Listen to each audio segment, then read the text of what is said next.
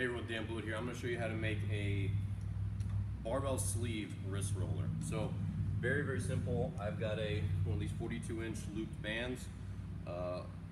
Used to be referred to as a jump stretch band. Anyway, this one's pretty thick. I've got a 25-pound plate and I've girth hitched it, which is just looping it inside of itself through the plate. You could use a kettlebell, anything that works. I mean, dumbbells even work fine. So from there, I'm going to loop this over the end and then I'm going to double it over just like that. And then I'm going to center this up.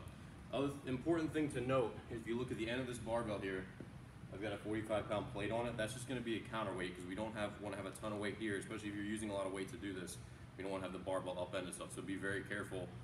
Make sure you consider how much weight you're using here in counterweighting the bar. Obviously, it doesn't have to be 1-to-1 because these bars are really long. It actually takes 2.5 plates, so 2 45s and a 25 on one end with nothing here for the bar to start to go over.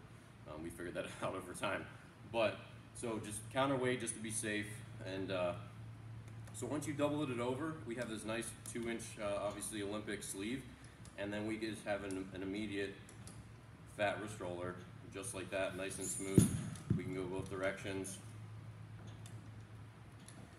Very, very easy to use. And again, you could set this up in any commercial gym as long as you have a band or some kind of strap. We don't really use the band so much here because, I mean, I have my full facility. So what we typically do is we take climbing webbing. We have some pipes with a hole drilled in them. And then that way we have permanent wrist rollers we can throw up really, really easy.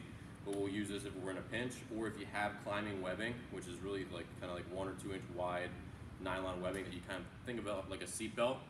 You could have a loop of that as well. And they're actually really cheap. It's probably as cheap or cheaper than a band. You get a nice long like climbing loop of that nylon webbing, and then you always have it. You can loop it, very durable, won't stretch.